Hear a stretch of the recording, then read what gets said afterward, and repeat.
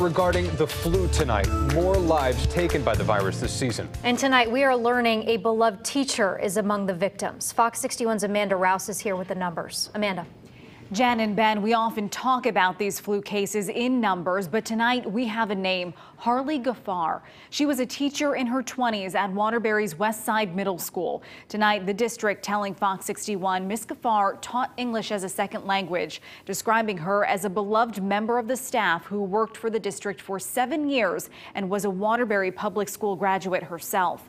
The district was made aware of her death on Tuesday. Social workers and grief counselors have already been at West Side Middle School to provide support for grieving students and staff. Now, this comes as the Connecticut Department of Health reveals 8 more people died from the flu last week, bringing the total count this season to 40.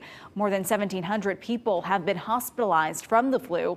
And flu season in Connecticut is quite literally peaking. Just take a look at this chart from DPH. That green line representing the percentage of outpatient visits that are for the flu this season.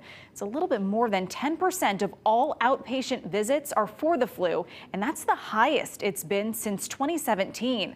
As always, doctors say the best thing you can do to protect yourself and your family is to make sure that everyone is washing their hands and also get a flu shot. We say this often, but it's still not too late. I'm Amanda Rouse, Fox 61 News.